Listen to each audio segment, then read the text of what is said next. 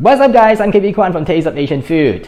Today I'm going to make something that everybody likes, that is Yong Tao Foo. If you are unsure what is Yong Tao Foo, it is stuffed tofu with pork meat, fish meat, or the combination. But broadly speaking, it refers to any vegetable that is being stuffed by using the pork or fish meat, such as I've just made this Yong Tao Foo. You can see there are chilies, eggplants, bitter gourds, lady's fingers. So it's not only tofu, and you can cook it either by boiling it in stock, deep fried, or pan fried. Today I'm going to pan fry it because I find that it is healthier and it is easier to make it at home.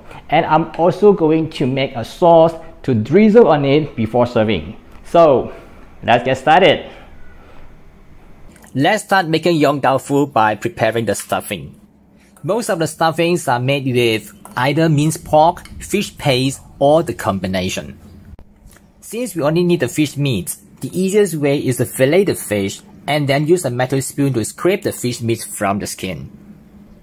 There will be bones which must be carefully removed. After that, place the fish meat on the chopping board and mince it finely.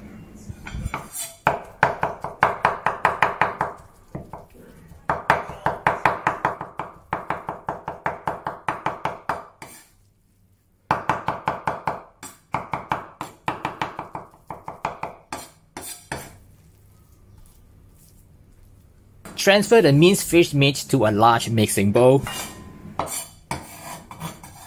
We also need some pork since most of the stuffing is a combination of fish and pork. Pork belly is best as it contains a fair share of fat.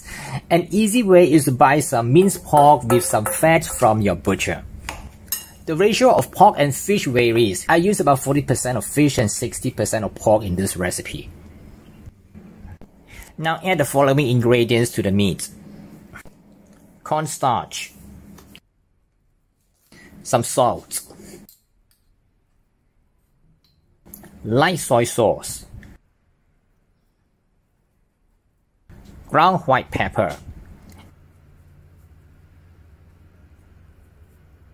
and chopped garlic.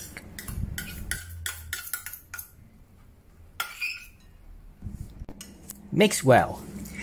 And minced garlic is necessary to counter the unwanted smell of fish meat.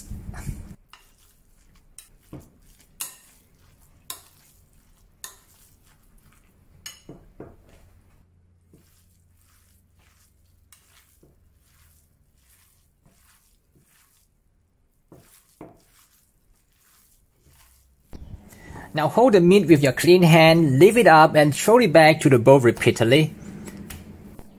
This action is a classic technique to incorporate the meat with other ingredients and transform the texture of the meat paste to become more springy. Do this action repeatedly for about 2 to 3 minutes and you will notice the texture of the meat paste has become very pasty and sticky. When this happens, it is done. Although Yong Tao Foo means stuffed tofu, but broadly speaking, we also stuff other vegetables such as bitter gourd, lady's fingers, eggplants, and chilies. Remove the seeds and the pits of the chilies.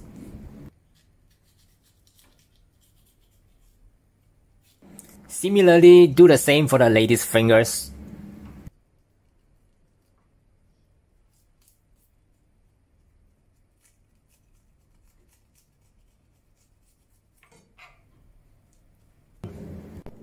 As for the eggplants, cut into 1/2 inch thick crosswise, then make an incision at the middle of each slice, just shy from cutting it through.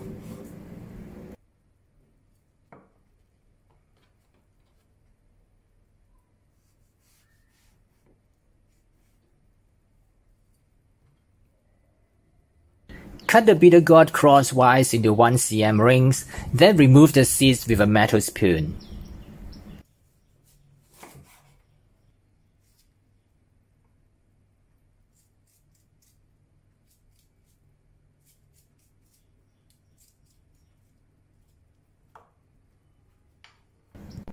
As for the tofu, cut each block into half, then make a hole by using a metal spoon to remove part of the tofu at the center. This way will create a space to stuff the filling.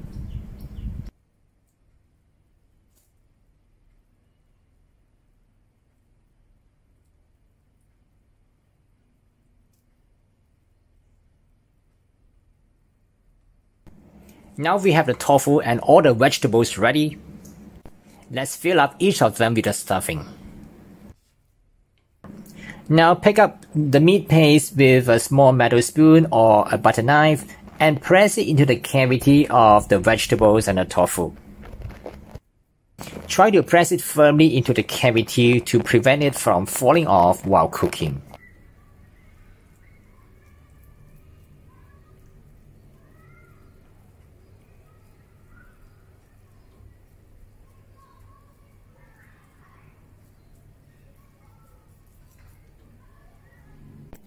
Now let's pan fry the Yong Tao Foo. In fact, you have a choice to either deep fry, pan fry, or simply boil the Yong Tao Foo in water. I prefer to pan fry them because it requires less oil than deep frying. Place the tofu and stuffed vegetables in the pan with the meat side down.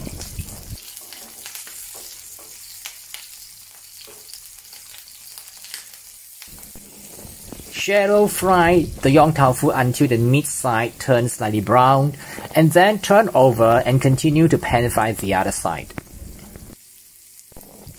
I would suggest covering the pan with a lid for at least 1 minute any time during the cooking process, especially for those large Yong Tao Foo pieces. This step is to ensure the meat paste is thoroughly cooked when both sides have turned golden. Once it is done, remove them from the pan.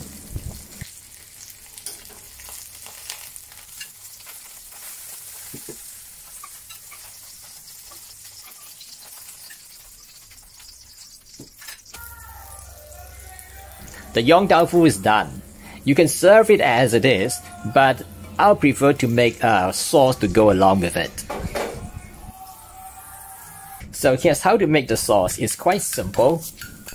Heat some oil in the pan to medium heat, and then add the chopped garlic and saute until aromatic.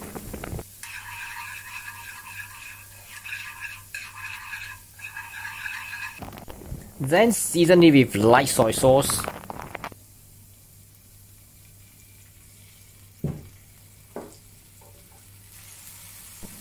some water, some oyster sauce,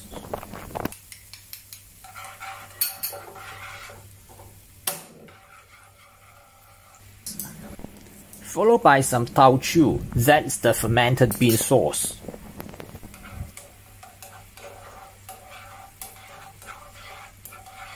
Balance the flavor with some sugar and ground pepper. Thicken the sauce with cornstarch slurry to form a thick gravy.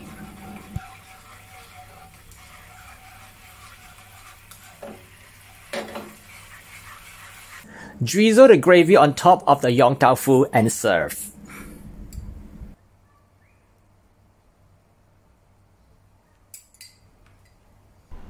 That's how to make Yong Tao Foo, and I hope you enjoyed watching this video.